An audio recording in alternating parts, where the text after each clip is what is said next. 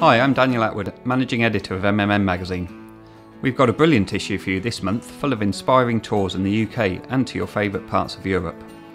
We take you on a delightful tour discovering the wilder side of the Lake District, go on a fascinating adventure to take in the wonders of Scotland's historic glass art, head into Yorkshire to take in the natural and man-made wonders of this amazing county, and motorhome down to Dorset to take in the sights and sounds of the Dorset Steam Fair.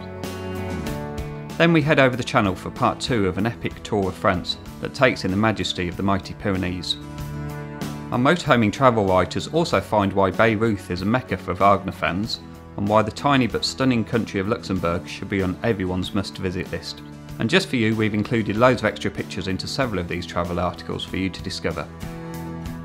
This issue is also packed with loads of genuine reader reviews of campsites they've stayed on, and we share our selection of the best campsites for enjoying the beauty of North Cornwall.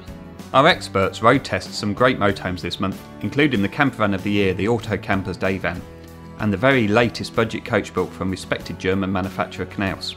In the popular technical section, you can learn how to fit your own reversing sensor system to a coach-built motorhome, create your own flashing warning triangle, and understand the process of designing your own campervan conversion.